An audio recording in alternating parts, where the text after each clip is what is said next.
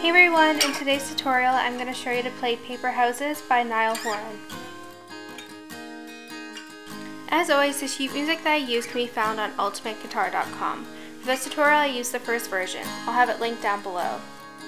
There are only 4 chords needed to play this song. There are C sharp minor, B, E, and A.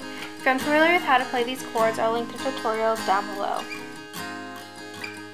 You also want to place your capo on the 4th fret. It's only broken into 3 sections, the verse, chorus, and the bridge. As always, the strumming pattern and the chord being played will be displayed in the top left-hand side. To make things easier, a D will symbolize a down strum and a U will symbolize an up strum.